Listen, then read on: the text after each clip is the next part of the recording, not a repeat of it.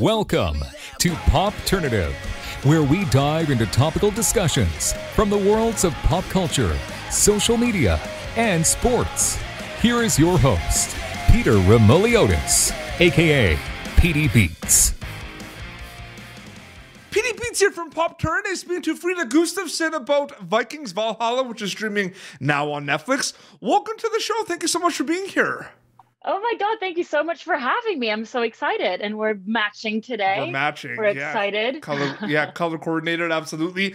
I mean, it's exciting. It's even more exciting. The big announcement today, Vikings Valhalla renewed for season 2 and 3 on Netflix. I mean, congratulations. Hey, who's excited? I'm excited. I'm so excited. It's so crazy. Yeah, the timing is great.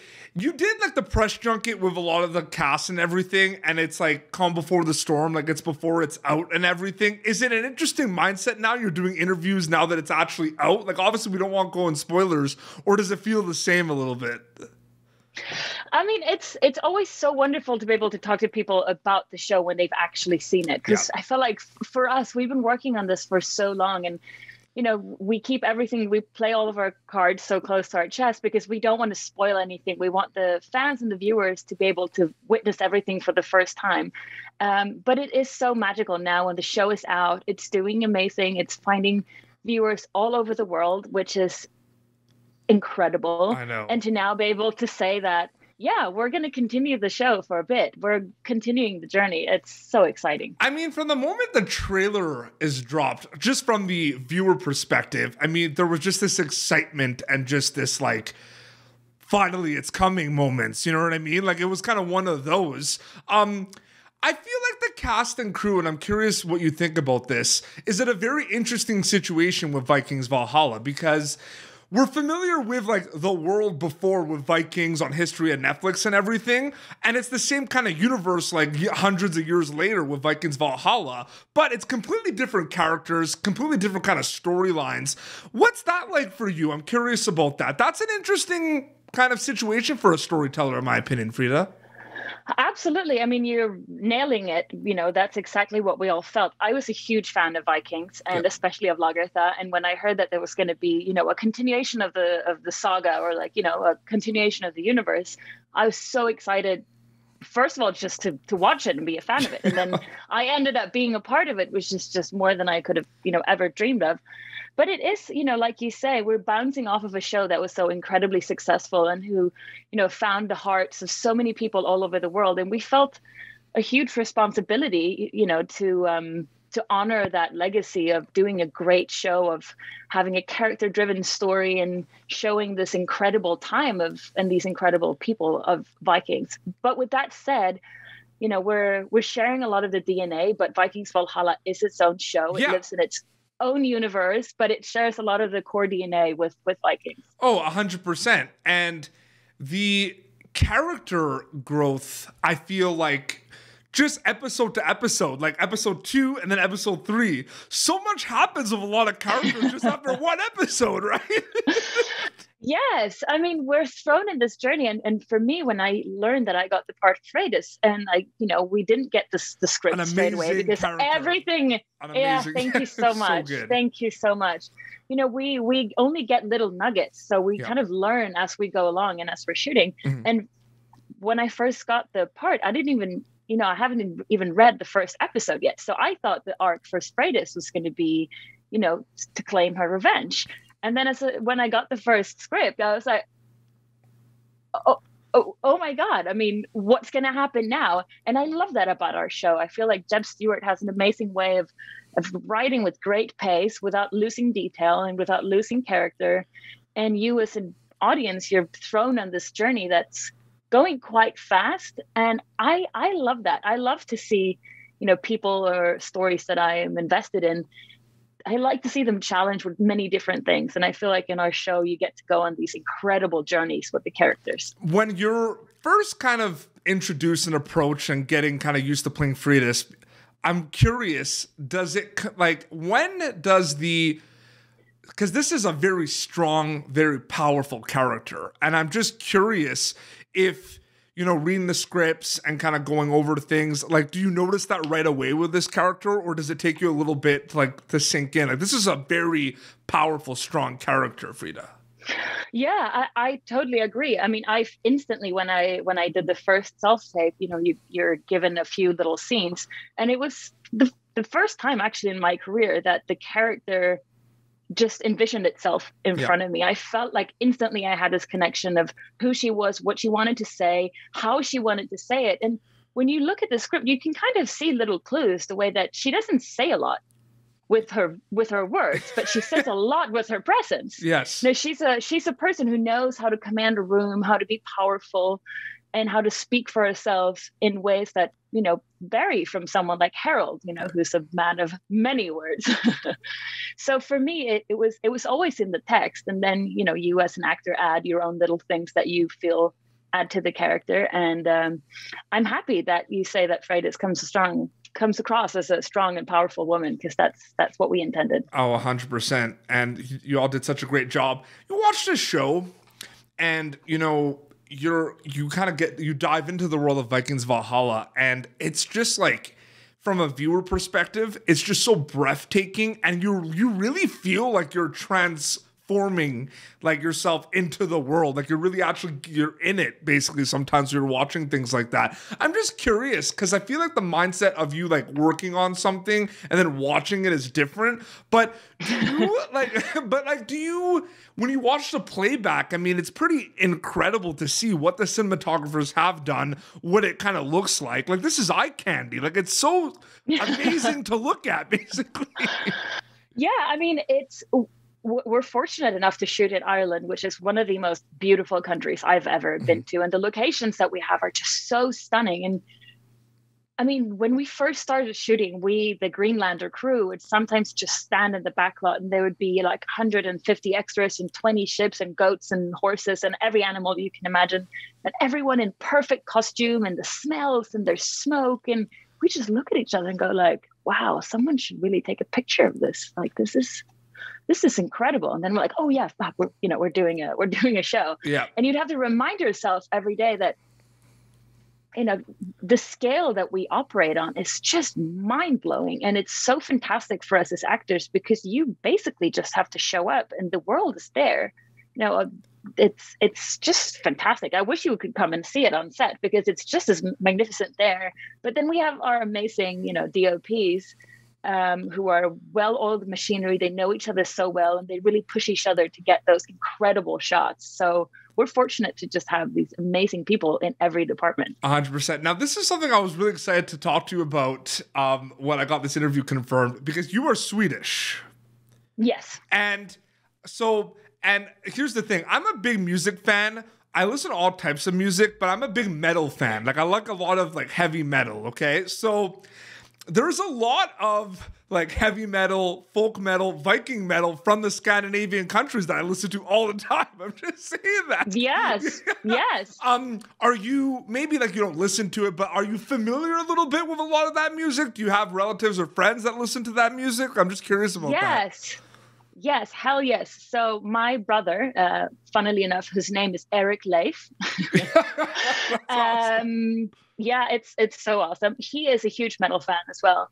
And, he loves Vardruna and all of those. In Flames? In Flames, At the Gates, and Tomb. Yes. Oh yes, God. He's there for it. Shout out, brother Eric. Oh, the best. Oh, In Flames. That's one of my favorite. They call it. It's like they're from Gothenburg, right? So Gothenburg heavy metal. Yeah, from the West Coast. Yeah, there's also a band called Dark Tranquility from there as well. Oh, it's so good. And again, like it kind of like when it goes with Vikings Valhalla. Listen to that music. It goes so well. I have to send you something. So my brother made me a playlist to get into because he was a huge fan of Vikings, and when he learned that I was going to do this, he was like, let me make you the most ultimate Vikings playlist ever, so you can get into your Viking spirit. So I'll send it to you. It's incredible. I always listen to it before I go to war as Freydis to get me into the real like badass. That might be the greatest thing I've heard in like months. That just makes me so excited. Because I was hoping, because I was like, yeah, I'm interviewing you about this, and I'm like, you know what, like, I'm gonna go. Maybe it's like she's not familiar with it, but I'm like, I have to say, just because it's Vikings and there's so much music from there. Like, I love it so much. Like, I'm such a big fan of that music. So it's one of those things too where there's so much kind of happening in the show as well. I guess I just want to talk about the music the whole time, but there's everything. But if you would pick one of the three things that I'm going to talk about right now that stand out, because I feel like there's a lot of reasons why people can't get enough of Vikings Valhalla. I think we talked about kind of what it looks like. I think that's one of the reasons. I think the twists and turns are just kind of there as well and are a huge reason, because things happen episode by episode where you're just like, what just happened? Like, did this actually happen? And then, of course, there's the, action, obviously, that we talked about, a lot of the fight scenes and everything. Which one kind of stands out for you? How it looks, the fight scenes, or the twists and turns? Are you able to pick one? Wow, that's difficult. I want to say all of them because, it's so incredible. Making a show of this scale is a huge team effort. It really takes a village. And in every single department, every day, these incredible artists bring their A game. Like, we show up and everything is just so incredibly detail oriented and just perfected. So I can't choose a department because it would be choosing like stunts over camera or, set design over stunts. And I feel like in every department, everyone is doing an excellent job. But what I feel, makes Vikings Valhalla stand out from Vikings is that we have this plethora of incredible female characters that are really at the forefront. They're driving the story forward and they're working together. I mean, You have two incredibly powerful women like Freydis and Sheila Hockin sharing a spiritual awakening, being a nurturing, uplifting, a sisterhood. And I feel like that's something that really makes our show stand out. And yesterday was I'm incredibly proud of. Yesterday was International Women's Day, so shout out to that as well. Ladies. Which is amazing. We have to give a shout out to the crew. I mean, if there's no crew, there's no show. There's no Vikings Valhalla. No. I feel like people don't realize that sometimes. Yeah, and also they made this show under the most insane circumstances because we started filming under a COVID pandemic. So everything takes so much longer. I mean, we had to get tested. Everyone's wearing a mask. And like our grip department, carrying all this insane equipment up to top of mountains where we don't have roads to film under, raining circumstances. They make, the crew really are the backbone of Valhalla. So shout out to them. So when you get from your team and from the producers, when you get that official word where season 1 has a release date, after kind of what you said about the pandemic and just kind of waiting on when it comes out, when you finally, I'm sure that's just kind of like a roller coaster of emotions where it has like a release date. I feel like that is just, do you remember that day? Yeah, I remember it so vividly because for us, we all had like a running gag on set where we would be like, oh, we're not actually making a TV show. They just got a bunch of unknown actors and they're only rolling in between takes and they're making this like making of, and they're all just, making fun of us. And of course, that wasn't the case, but because we worked on it for so long without it ever coming out, it felt like it was our own little creature. And then the email came in and it was in caps and it's like official release date. And I'm shaking just, thinking about it because all of a sudden it's like, this is our little baby, that we've nurtured and we filled all of our hard work and passion and love into. And now, the baby's grown up and has his own legs and is running across the world and, showing that love to people. So it feels wonderful and terrifying at the same time.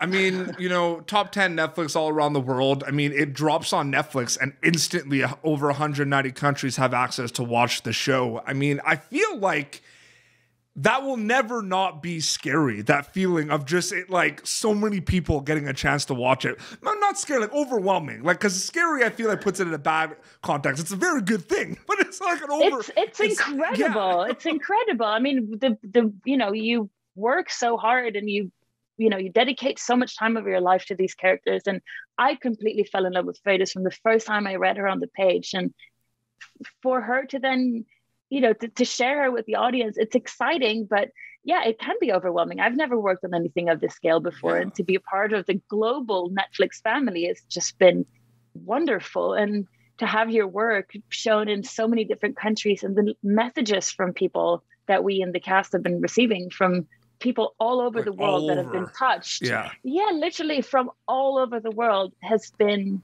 the most humbling experience of my life And so across far. all the different time zones. Like, that's the one that I do. When it was the pandemic, I was doing a lot of Instagram lives with a lot of people on Netflix shows and everything. And we did this thing in the comments called the Global Waterfall, where I wanted people to say where they were from.